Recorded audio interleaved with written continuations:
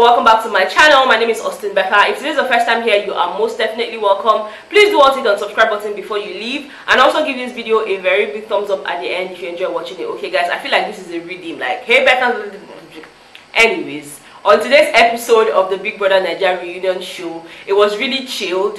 I feel like they want us to get over the pepper they served us last night, because my god, my brain still dey hot. My channel still dey get headache because people just dey knock for my channel door. You know, so my channel don dey get door now. Guys, we hit 19k subscribers today, but that's not why I'm here. But why are you vain?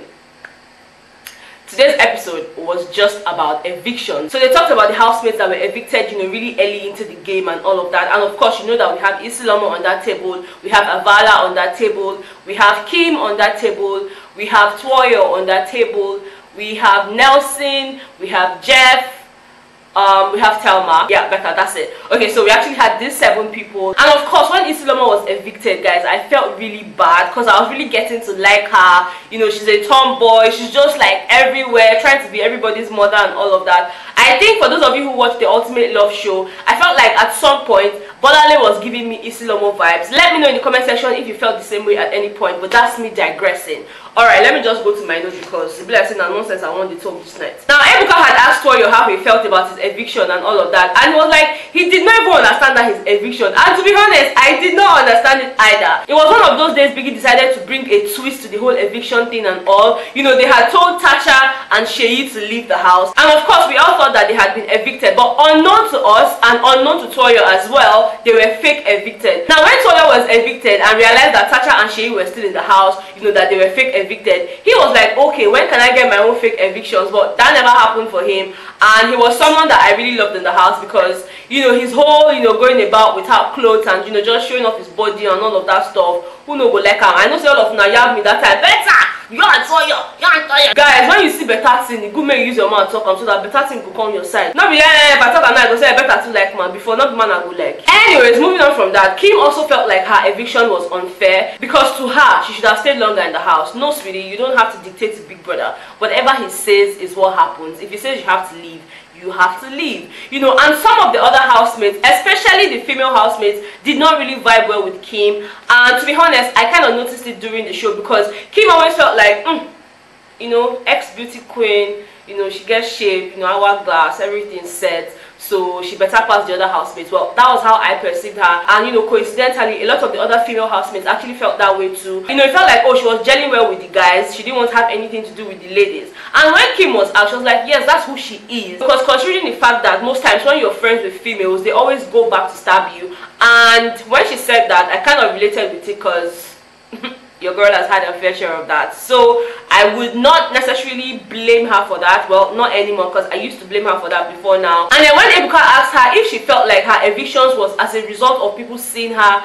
as someone who was overconfident, she was like, that's who she is. She's very confident. She comes off as strong every single time. She doesn't really let things get to her that much. So it would always make people feel like, what's wrong with this person? You know, she's too confident, she's too proud or something like that. But then again, there's really nothing she can do about it because that's her personality. And then when Ebuka asked Avala how she felt about Kim's personality during the show, Avala was like, first of all, I felt like Kim was overly competitive and she always just saw herself as someone better than the rest of the female housemates, which boils down to what I said earlier. When Ebuka asked her why she felt that way about Kim, she now mentioned that they had met themselves, you know, before coming into the house. They actually met at the auditions, and for her, she felt like Kim became a totally different person during the show. And then when they asked Kim, Kim was like, first of all, it's a competition. You don't expect me to come and be friends with everybody. I try to be on my own lane, you know, not being in everybody's business. And of course, there's no way I would have been friendly to everybody. So if you felt like I was too competitive, I was too this, I was too that, it was actually a game, and you know, it was just about the game. People can now ask Thelma to tell us what she thought about Kim during the show. And let me just tell you, Thelma's responses were not shocking to me because I know that she and Kim did not gel. I mean, even though Thelma spent, I think, a week or 2 weeks in the show, I just could tell that she and Kim, they were like this, you know. And of course her responses were just really hilarious to me because she was like, first of all, I felt like Kim was doing too much. I get the fact that she's a guy's girl, meaning that she was closer to guys than, you know, girls, but she just felt like Kim was doing too much. Kim made everybody feel like she was superior to them. Kim felt like she was better than them, and she also felt like Kim's accent was just too much, like she was doing it too much. And I remember during the show, a lot of people had things to say about Kim's accent and all of that. You know, sometimes it sounded really funny, other times it sounded really off. But then again, I just told myself, you know, better just zone out, okay? Whenever she starts speaking, just try and pay attention to what she's saying and not really how she was saying it, because I always found it really funny. Now, there was one more thing Isilomo complained about, and it was the chair incident. Who remembers the chair incident, guys? Okay, let me just tell you guys here. One of the days, Isilomo was sitting down on a chair in the lounge and everything, and then Kim just came and told Isilomo to get up from the chair. And Isilomo was like, what? How can you ask me to stand up from this chair? I get the fact that the housemates had agreed that that particular chair looked different, so it should be set aside for whoever had the veto power. But Isilomo had an issue with Kim's approach. I mean, if you had come there and said, oh, Isilomo, can you please stand up? This chair is actually for whoever has the veto power, that would have made more sense. But it almost came off like, Isilomo, stand up, you know, you cannot sit there. And trust Isilomo, she did not even take it lightly. She was like, why would Kim ask me to stand up from a chair that I was sitting on national TV? You want to use and catch trips? So she did not really find that funny at all. And Ebuka, being the table mover and breaker, asked Kim how she felt about Isilomo now that they are out of the game. And Kim's exact words were, I could care less. Now, they asked Isilomo how she felt about Kim outside the show, and she was like, I'm indifferent about the whole thing. It's not like I'm angry at her for the things she did during the show or anything. It's just we don't really have a relationship, we don't talk that much, but we are cordial. So for me, I feel like that's okay. You don't have to be friends with everybody. Now, it was at this point they moved over to the question of who was the most boring housemate. You know, who was the least entertaining during the show. And of course, a couple of names were mentioned. Avala was mentioned a couple of times.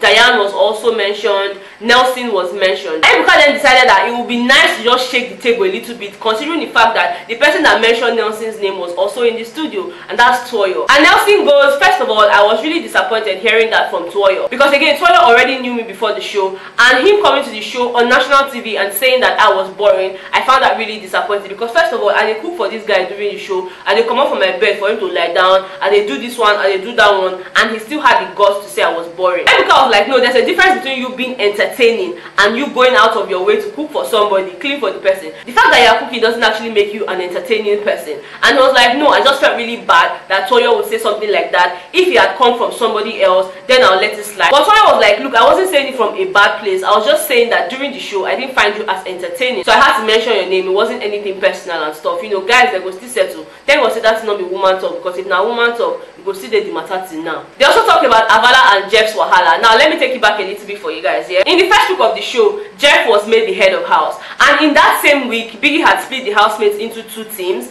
Now there was the white team, and I can't remember the other team. Now for this white team here, Jeff was the team leader, and he also had Avala in his group and everything. And he had made a promise to his teammates that if he had the power to save anybody, it would be people from his group, considering the fact that their saving grace was dependent on the Bbnaija coins at the time. You know, so when Avala got evicted, she felt really bad because she had realized that instead of Jeff to save her like he promised, Jeff went ahead to save Omashola. Now let me give you guys a back end story to that. It wasn't like Jeff did not want to fulfill his promise, according to him, according to what he said today. He said that he had decided to act as the head of house as opposed to acting as the team leader. Now the reason is this here: Omashola's coins were stolen and he had nothing at all. So Jeff just felt like it would be nice to just give out some coins to Omashola just to save him, you know, the whole eviction and all of that. So rather than top up Avala's coins, he decided to give it out to Omashola, who had nothing. But obviously, I would not expect Avala to understand it, because again, she was evicted because of that singular act of kindness Jeff showed to Omashola. So she was like, you promised,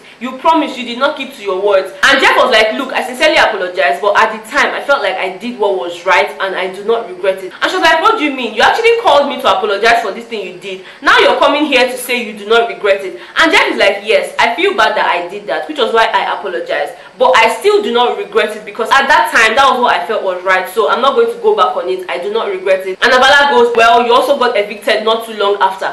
And Jeff is like, yeah, it doesn't really matter. Me being evicted 2 days after or 1 week after doesn't really matter. As long as I'm good with my conscience, then, you know, that's it. I really did not understand why Avala was trying to play the petty game of, well, serves you right, you got evicted too. But then it really, I mean, it doesn't really matter. Now, to crown today's episode up here, Ebuka had asked Thelma if she felt like that fish fight she had with Tacha affected her game. You guys remember that the first fight ever on the Pepper Dem season was the fish fight Thelma had with Tacha, and she was like, yes, that fight actually affected her game, because again, we all know that Tacha had fans before the show, so obviously people took sides with her and all of that, and that kind of affected her. And then it was at this point Thelma made the statement that's already making the rounds on the internet. Thelma said Tacha'S fans are like her, and Ebuka is like, wait, what do you mean by that? What do you mean by Tacha'S fans are like her? And she's like, yes, they'll know that she's doing something wrong, yet they'll still be supporting her. That's crazy for me. That's a stupid thing to do. Nobody will beat me, nobody will do this. And Ebuka is like, whoa, just hold it there, because we're going to have an episode where we get to talk about you guys as the housemates and how your fans react. So obviously that's going to be a topic for another day. That's basically everything that happened on today's episode. Like I said, it was a very chilled one. Today was more of them just reviving all the emotions unleashed by evictions.